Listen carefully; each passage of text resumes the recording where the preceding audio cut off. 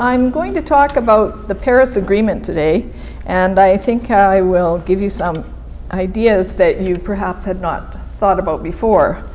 So I am Michelle Stirling, the Communications Manager for Friends of Science Society, and the last time that I saw Paris was in 1972 when I was working there as an au pair girl. I never dreamed that Paris would be central to my life many years later, but here I am and here we are. So let's talk climate targets, accountability law, and must we meet Paris targets, and will low carbon policies actually do anything for the climate? So, Green New Deal, resilient recovery, climate accountability law, children's climate trials, carbon taxes, pipeline blockadia, clean fuel standards. What do all these things have in common? The Paris Agreement. So all of them are premised on the notion that Canada must meet the Paris Agreement greenhouse gas reduction targets, and that by doing so, we'd be saving the planet, stopping climate change and extreme weather.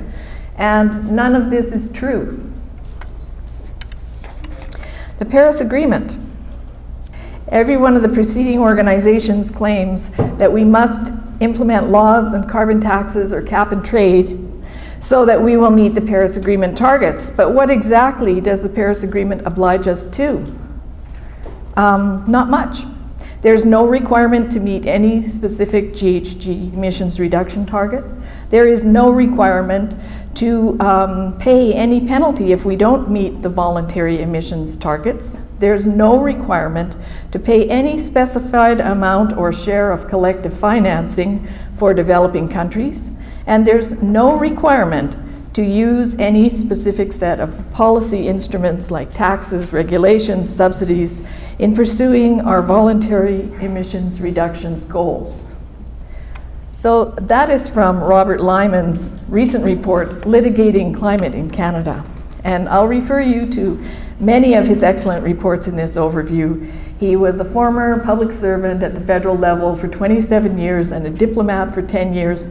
Most of his life he worked on this GHG file, and he has insights that are not talked about in the media because, you know, the media has a lockout on climate information. So what would happen if we tried to meet the Paris Agreement targets?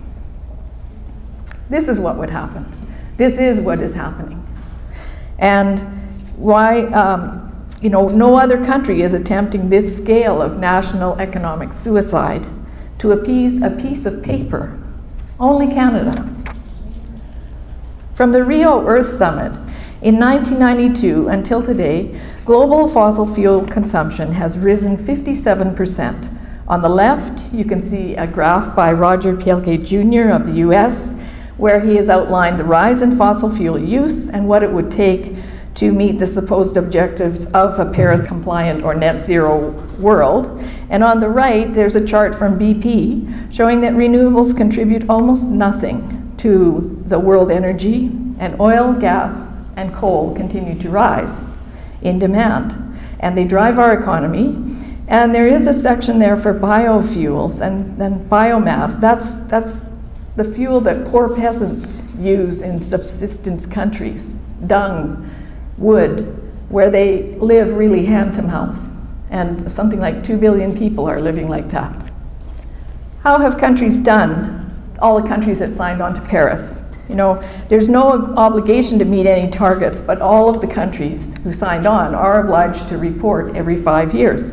So last year in August, Robert Lyman did this report, Promises versus Performance, and it catches up with the countries at the 5-year reporting mark, and you can see China's emissions are up 28%, India's emissions up 69%, South Korea up 25%, Iran and Saudi Arabia up 30 and 35% respectively.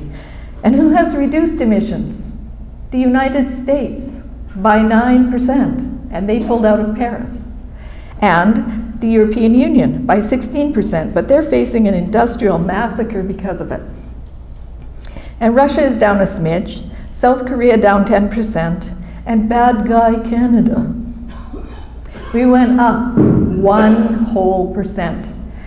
Our population was 33 million in 2008 and 37 million a decade later. So that's a 12% increase. And yet our emissions only grew by 1%. So we're called a climate laggard. What's up with that? So if we look at Robert Lyman's report, Futile Folly, it explains that China emits more in 1 month than Canada does all year. So even if Canada was instantly wiped off the map, it would make no difference to the world in terms of meeting the Paris targets. Well, surely if all countries met the targets and Canada did its fair share, then we'd see a reversal of global warming, right? Well, nope. Bjorn Lomborg used the IPCC's own computer simulation, MAGIC is what it's known as, and ran the numbers and found that if every country did their bit, there would only be 0.17 of a degree Celsius reduction in warming by 2100. That's 0.3 of a degree Fahrenheit. And that's if everyone did their bit. But it would cost between $1 to $2 trillion a year for nothing. So by contrast, Lomborg says that if we just applied a few billion to lifting the poor out of poverty and to providing developing nations with grid-scale energy and proper sanitation and water, we could make the world a better place for almost everyone. And his new book, False Alarm, explains all of this and also explains how nonsensical present policies are. So other climate leaders are cited as examples to follow. Many of the recent Canadian reports that are pushing for climate accountability law say we should look at other countries as climate leaders in this regard. But what do we find? Even the largest of these countries, Germany, is tiny compared to Canada. And all of them are located in far more temperate parts of the world. Canada is the second largest, coldest country in the world. We produce resources for the rest of the world. Our challenges are unique, and if anything, the Paris Agreement or any global carbon tax or climate accountability law is extremely discriminatory against Canada, against you. So you will not find this temperature differential in many countries of the world. Canadians' lives are at stake. Canada has a 50 degrees Celsius temperature differential over the year. Fossil fuel use and development is vital to our survival and our economy. And environmental groups claim that Canada has done nothing to meet the climate and Paris targets, the ones that we're not required to meet anyway. But obviously that's not true. From 1990 to 2020, Canada's population grew by 37%. But look at the dotted line there for our emissions. It's almost flat. Obviously, Canada has instituted more energy efficiencies in our emitting industries and our way of life. So we have done well. Now, most Canadians are unaware that Canada already has more than 600 GHG reduction incentive laws and programs. These are at combined federal, provincial, and municipal levels. More than 600. It's all right there in Robert Lyman's report on carbon taxation in Canada. Likewise, climate activists claim that we need more of a robust carbon tax, more than $30.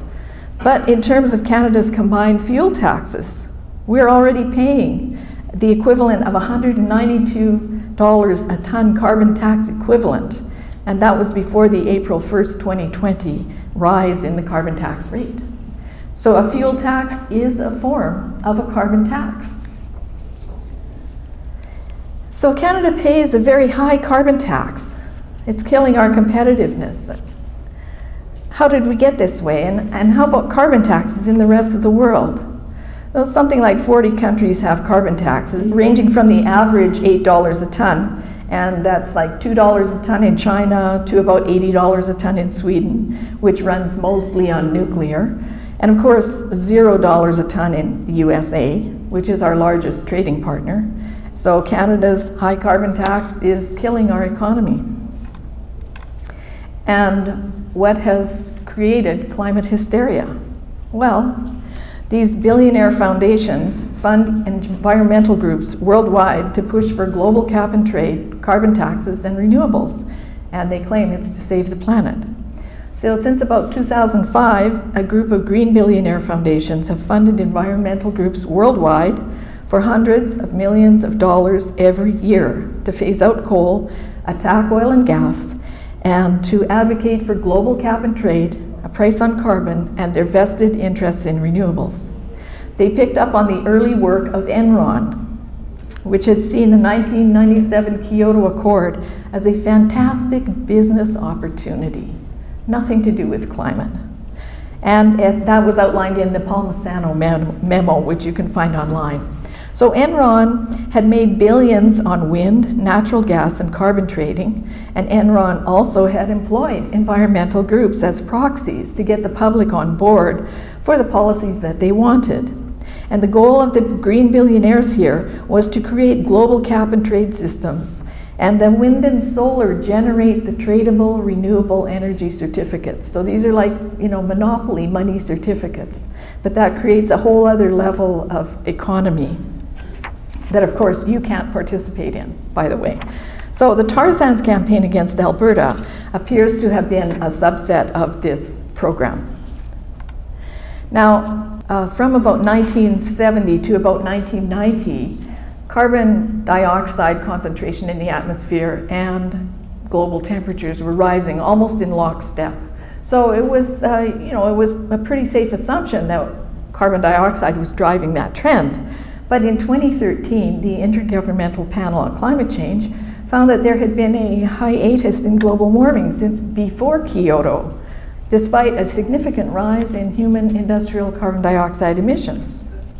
So that was not widely reported in the media. In 2014, Judith Curry testified to the US Senate that carbon dioxide is not the control knob that can fine-tune climate, meaning that reducing carbon dioxide will not change the temperature. So you would think that the world would have rejoiced. That should have been front page news. No more climate crisis. But in 2014, two green billionaires sponsored a project to promote the scariest climate projection of all, the RCP 8.5 it's called. And you can see it there at the top. Now, these are computer simulations that a combination of climate scientists and economists ran, and they were trying to figure out what are the factors that drive climate change. This was never ever intended for policy making, but that's how it's being used. And this risky business report has circulated in all the financial circles. This is the report that Mark Carney cites whenever he's talking about the tragedy of the horizon. It's going to be a catastrophe 100 years from now, we must act now. Well, it's based on a completely wildly exaggerated model that probably would use more coal than there is on the planet. And Dr. Catherine Hayhoe, in her recent Alberta's Climate Future report, does exactly this. She runs a comparison between the 8.5 and the 4.5 scenario, as if one is business as usual and the other is a safe path. So, is there a climate catastrophe imminent? No. This is probably confusing for many of you because I'm telling you we have no particular obligations under the Paris Agreement, but every climate activist swears that there's an imminent climate catastrophe. But when you look at this screenshot from a presentation by Dr. John Christie of the University of Huntsville, Alabama, you can see the comparison of climate models, these are computer simulations, to the observed temperatures. The gray bars closest to Dr. Christie are the observed temperatures. The higher bars are the modeled projections, and the one in the square box in the middle is the Canadian climate model, the hottest one of all. So that's not what climate policy should be predicated on, because it's science fiction, it's not science fact. So now we have curious climate geopolitics, and I'm going to suggest to you that it's important to think of the climate issue as a geopolitical issue and not anything to do with the environment or the climate. So even though the US is our largest trading partner and friend, knowing that the US had pulled out of the Paris Agreement, Canada made a climate deal with France. Canada's largest trading partner is the US. We have more than $600 billion of imports and exports. But in April 2018, about the time that Kinder Morgan suspended work on the Trans Mountain expansion, the Prime Minister of Canada went to France and made a climate deal with Emmanuel Macron. This was intended to be a 2-year deal, so I don't know what the status is right now or when it's supposed to end, but there was almost no coverage of this in the press. This deal jointly binds France and Canada to push carbon and climate policies worldwide. So Canada-France trade, just to put it in perspective, is about $16 billion versus $600 billion. France made a climate law. In France, in about 2015, 2016, they made a climate law that affected all of their global assets. And of course, many Canadian companies, especially the transnational ones, are far more deeply embedded in France and in Europe than in Canada. And these would be companies like Power Corporation, Bombardier, Caisse de Dépôt, McCain. You can find them on the Canadian government website. But you know, they're companies that generally come home to Canada to collect a subsidy and then go back to doing business elsewhere. So obviously all of their business interests in Europe were deeply affected by this French climate law. But who cares, right? Let France make these crazy climate laws. What does it matter to us? Well, France is the center of an organization called La Francophonie, which is a collection of French language nations that is made up of about 88 countries of the world on 5 continents, and combined represents a population of 1 billion people. So when they go to the UN, they got lots of people they can draw favors on. So I wonder what President Trump thought. So in February of 2018, President Macron told President Trump, no Paris Agreement, no EU trade agreement. And 2 months later, our Prime Minister signs a climate deal with France. Note that France imports a lot of oil for refining, almost all of it from despot nations. And note that the French oil giant Total pulled out of the oil sands for the most part and invested in gas in Iran. So Canada had signed a trade deal with Europe called CETA. It was signed in 2016 and it came into force in September 2017. So geopolitics matter more than climate. That's my point here. Now, if you look at this list of the top 11 countries with large reserves of oil and gas, there's only 2 democracies on there, Canada and the US. So would the rest of the industrial world buy oil from these other despot nations? And why would they want competitors like us on the market? Which of these competitor nations observes the GHG reduction targets of the Paris Agreement? Anyone? Not one. Yeah, not one. So Europe itself is highly industrialized region, and a global carbon tax would be a handy equalization payment for them, don't you think? Because who does the Paris Agreement benefit? Well, when we switch gears from Robert Lyman's reports for a minute, we see that many different parties have interests in some way and some may not be obvious.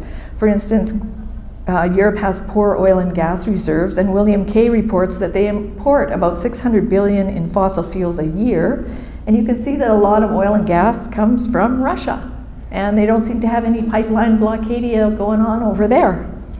So this outflow of money will destroy them. However, if we had to pay a global carbon tax, that would be a form of equalization payment. So it's really, you know, the whole climate issue is really about areas of the world that are rich in fossil fuels versus areas of the world that are poor or empty of fossil fuels. So start looking at the news in that way, start looking at treaties in that way. So you might not know it, but Canada and China also have a climate deal. And this was signed in November of 2018. And you might wonder why would China sign a climate deal when they're the world's largest emitter? Well, the answer is this. The Green Climate Fund has promised $100 billion a year to developing nations with no accountability for that money. The Green Climate Fund was the bribe to get all the developing nations of the world on board with the Paris Agreement. But President Trump saw that it would mostly be milking US dollar bills from the Treasury, so he pulled out of Paris. And you can see why. Rich countries like Saudi Arabia can apply for green climate funds for development. Meanwhile, bankrupt Western countries like Greece are required to pay in. And there's no accountability, as I said. So the report Futile Folly that I mentioned earlier, and that has a link in this report, has a list of the payments, and that the payments intended from the Western countries are staggering. They're in the billions and billions of dollars. And also it really boils down to who cuts and who pays. So this is another great report by Robert Lyman, even though it's a couple of years old. So what about the climate emergency? Where did that come from? Well, the Club of Rome propagates the story that there's a climate emergency, and their scientific source is what's called the Potsdam Institute for Climate Research in Germany, or PICS. And PICS works closely with the World Council on Sustainable Business Development, which is sort of an umbrella of about 100 companies, but beneath it I think there's something like, well, there's several thousand. I'm not going to quote the figure, we should look it up. And the Club of Rome is based in Switzerland, where much of the world's money sloshes around in discrete accounts. And it works with a group based in Germany, which has invested billions of dollars in wind and solar as the solution for climate change.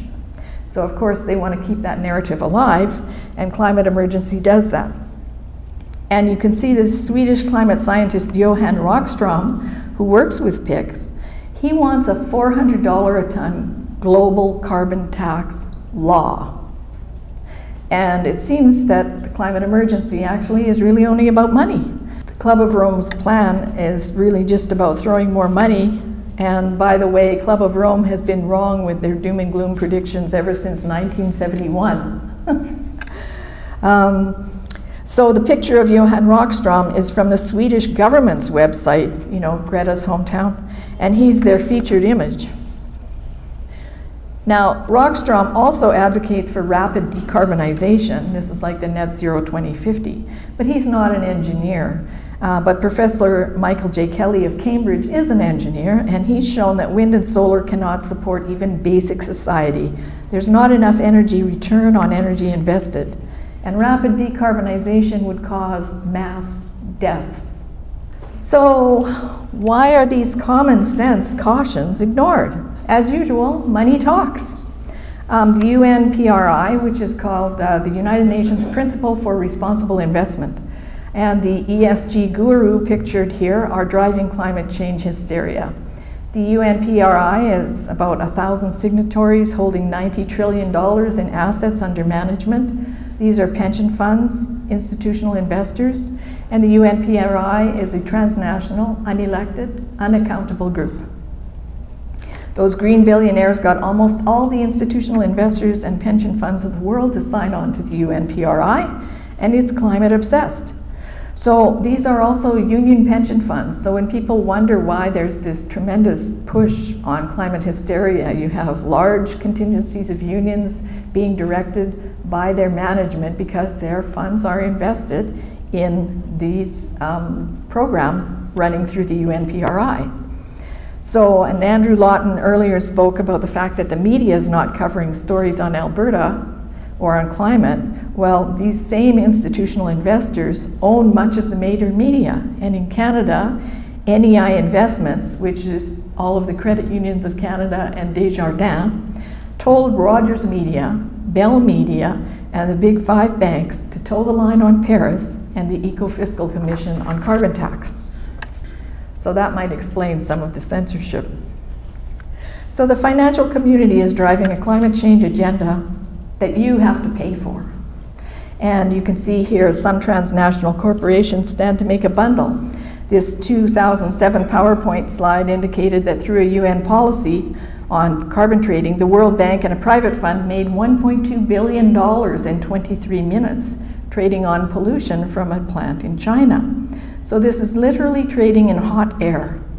And you can see why there are many powerful forces pushing this agenda worldwide. But many developing nations are getting fed up with not getting the promised Green Climate Fund money from the West.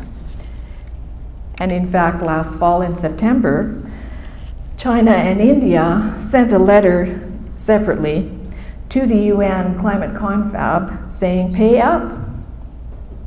So, and in December, right after that, the COP25 confab in Madrid, they were supposed to come to an agreement on international emissions trading. And it fell apart over that negotiation, but that would have instituted a global carbon tax law, which is something we must do everything in our power to avoid and prevent. So what about Alberta? You know, people like to say, oh, you guys are, you know, a bunch of rednecks, you deniers, everything. Why do we resist? Well, Alberta did due diligence on the climate and environment issue in 2000, and it resulted in this legislation. And in 2000, they had contracted Dr. Madhav Kandekar, our scientific advisor, to review the GHG theory of climate change for the Alberta government. And he found that there are many uncertainties. And in fact, I interviewed him in 2018, and he said there are many uncertainties in the climate change greenhouse gas theory. And he said now, 18 years later, there are many more. So we also have the highest per capita ratio of earth scientists and professional engineers in Alberta, and all of them know that climate models are not representative of reality. So in 2019, a new group was formed in Holland called Clintel for Climate Intelligence. And it's a group of 900 scientists from around the world, and they have written letters, registered letters to the UN, the EU, and WEF, saying that the science is not settled, because that's a fundamental premise of the Paris Agreement. And so they say there's no climate emergency. Natural factors like the sun affect climate more than human factors, that we do have time, and that net zero 2050 would be a catastrophe. We are in kind of a global conundrum because the financial community is going one way on climate emergency, and the scientific evidence is going the other, showing that it's all a false alarm. And actually, Robert Lyman has written this up in a great report called When Climate Prophecy Fails. And he notes that when reality fails to match prophecy, those who follow climate and energy policy developments closely will see that the rationale for drastic transition crumble. The Canadian public, unfortunately, may not react until climate taxes and other measures impose intolerable costs on the average person, and we do not have a crystal ball for that. And the second report pictured here is our rebuttal report to Dr. Catherine Hayhoe's report on Alberta's climate future.